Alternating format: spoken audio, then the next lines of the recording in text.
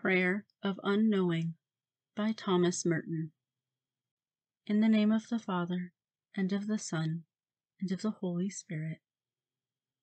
My Lord God, I have no idea where I am going. I do not see the road ahead of me. I cannot know for certain where it will end, nor do I really know myself. And the fact that I think I am following your will does not mean that I am actually doing so. But I believe that the desire to please you does in fact please you.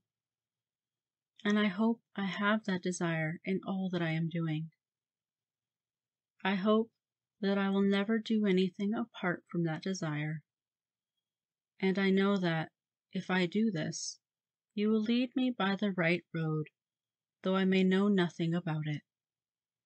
Therefore, I will trust you always, though I may seem to be lost and in the shadow of death. I will not fear, for you are ever with me, and you will never leave me to face my perils alone. Amen.